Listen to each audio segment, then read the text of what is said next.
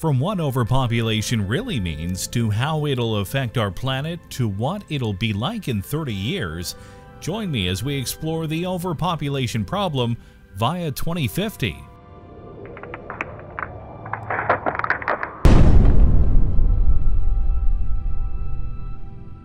The word overpopulation gets thrown around quite a lot, but do you honestly understand what it means and what it implies?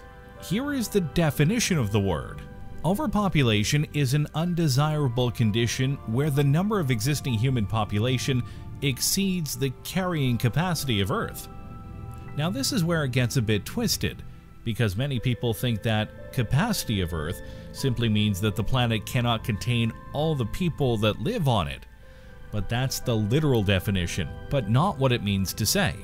The capacity of Earth is rather meant to insinuate that the Earth is not able to support its population, as in the space and resources available cannot facilitate the population that we have right now.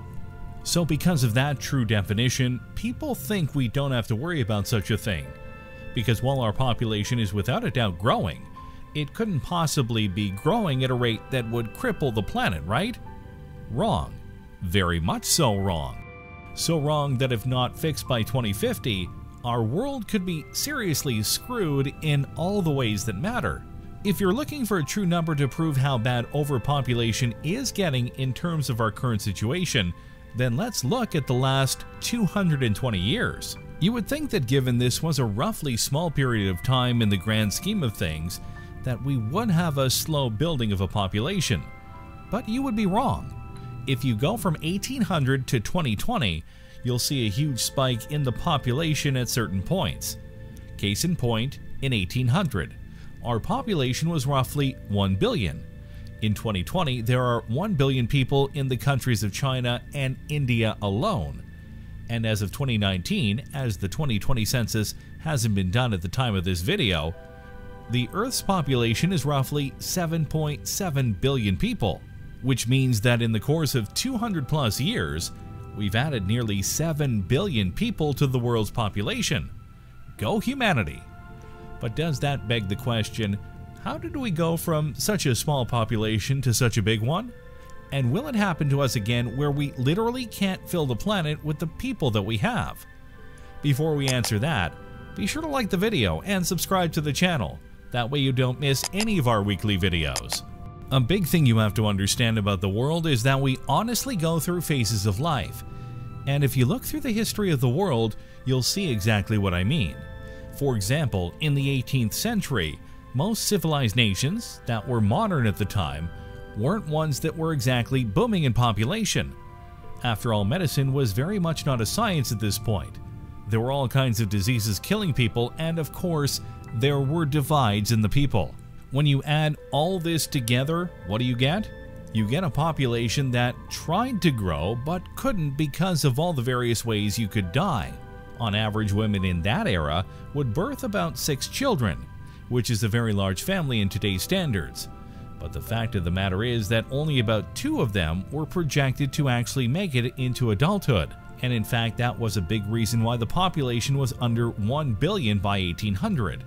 There were people dying left and right because in many ways, we couldn't stop it. And that didn't change for a while, not even with the birth of the United States in the late 1700s. The Industrial Revolution was one of the first things to truly help change things. It started in the 1760s and lasted until about the mid-1800s. With that, there was a lot more working opportunities, mass production of goods that everyone could buy, and there were slightly better medicines. Not perfect medicines, mind you, but better than what they had at the time. Furthermore, the roles of both men and women grew, including female workers of all kinds, which would eventually lead them to getting the equal rights they deserved. But that was a little bit later. The point here is that the conditions of the world grew because of the advance in technology. They were still poor, but less than before. And just as important, the living conditions of the world improved drastically, which meant that while people still died, it wasn't as big as a factor in the stunting of the population as before. A great example of this was the UK. From 1750 to 1850, the population of the nation went from 6 million to 15 million. That's a multiplier of 2.5. And all because the food, medicine, and living conditions of their world got better. As noted, the child rate of families used to be huge because many of them weren't expected to live. But once they did, people started having fewer children because it was just easier to take care of 1, 2, 3 kids instead of 4, 5, or 6 children, and thus the population size stabilized in the UK and other nations for a while because fewer children were being born and dying. But wait a minute, you cry out. If the population was balanced, doesn't that mean that the world population should have only grown instead of spiking like it has? And to an extent, yeah, you're right, but you're forgetting some key factors. Key among them was that during that explosion of human growth from 1750 to 1850, just to give an example, the kids that were born in that era later gave birth to their own children. And even if they only had 2 to 3 kids, that's still growing. But even then, it's a rate much slower than before. The other thing you need to remember is that we were looking at just the UK and their growth in population. Now calculate that boom in population across all the countries of the world and certain growth periods of life. That's a lot of people being born in a period of time, and not a lot of death because of the better conditions. That's 195 countries as of today getting a much bigger population. And then there are events that encourage the birth of more children, like in the United States after World War II. The baby boom happened because men and women were tired of war and wanted to have families to have a happier life. Thus many children were born, and this happened in other countries as well. The good news is though that we have spiked in certain areas, especially 1940 to 2020, our population growth is actually sputtering. There are all sorts of nations across the world that have hit what we call the 4th stage of development in terms of population growth. Thus, if you look at the last few years, we've only grown slightly in worldwide population, and some speculate that by, say, 2050, we won't have grown at all, or it'll be so small that it won't matter. This is backed up by the conditions of the world, and the various organizations that are trying to help third world countries in building themselves up so that they can have the living conditions that many modern countries have. And some are going so far to say that the population of the Earth will never hit certain numbers, including 12 billion residents on one planet. So that's it, right? That's the end of it, right? Because if the population hits a stunted growth, then we can't be at capacity of the planet. Thus, we don't have to worry about overpopulation as a whole, right? Wrong. You see, while it's true that our population will never reach certain numbers, as we outlined earlier in the video, that won't matter if our planet can't support us on the grand scale. After all, while our population growth has stunted largely, we still have about 7.7 billion people to care for, which means we need resources roughly for that amount of people. And that's not easy. What's worse, because of our expansion in the world today, we're cutting down more and more resources and not replacing them to facilitate the balance we need in order to survive. Let's look at the most obvious one: trees. Trees are without a doubt one of the most important things in our world. It's not even close at times in regards to all that they do. On one hand, they're one of our biggest producers of oxygen, as the massive trees take in carbon dioxide and give us oxygen to breathe. We need trees to live, that's undisputed.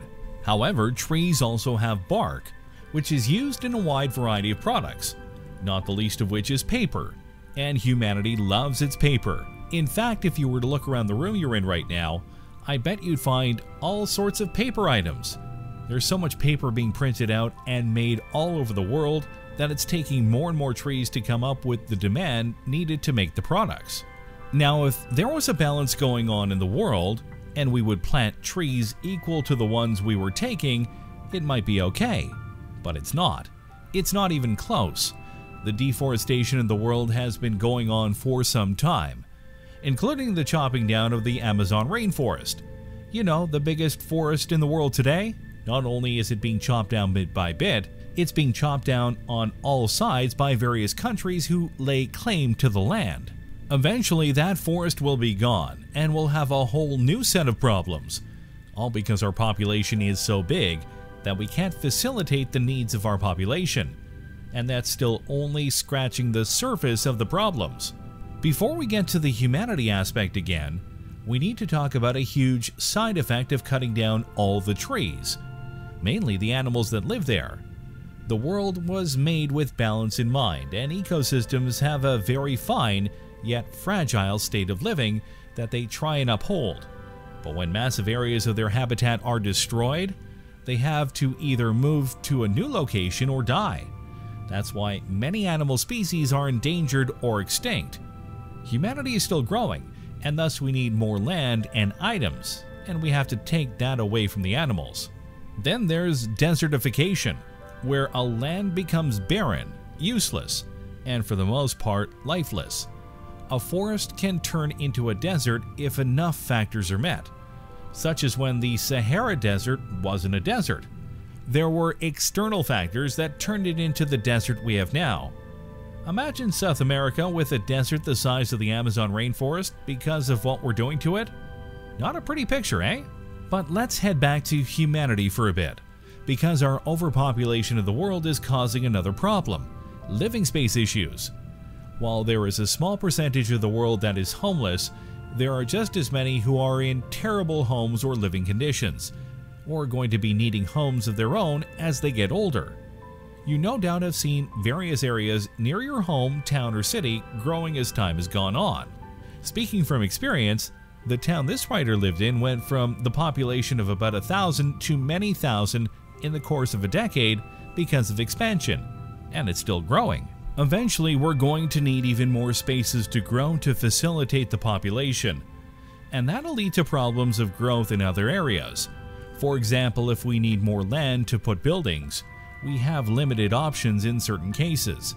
Because we need land to grow food and crops, right? So we can't take that land or else risk food shortages.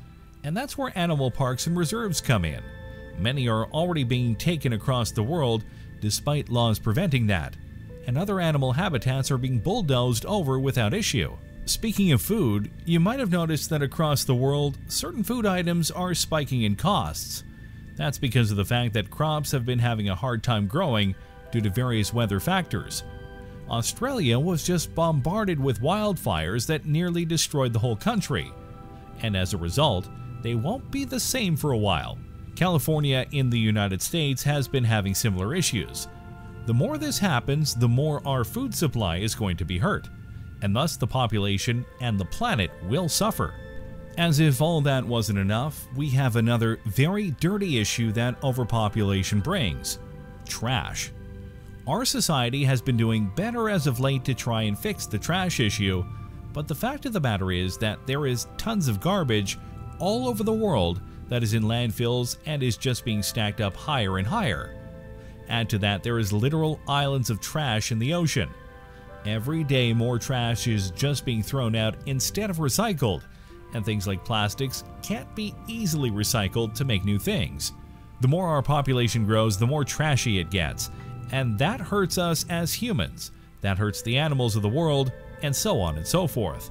So while it's true that our population will likely never grow to the point where we have to abandon ship or do a culling event, like many sci-fi movies predict, our rapid growth over the last 220 years has put us in a bind that we can't ignore. Overpopulation may not be what you think, but its impact is very real. Thanks for watching, everyone. What do you think about this look at overpopulation, from its causes to its effects? Do you think that drastic steps need to be applied in order to save the world? Or do you think we'll be fine? Let me know in the comments below. Leave a like for the algorithm, and be sure to subscribe.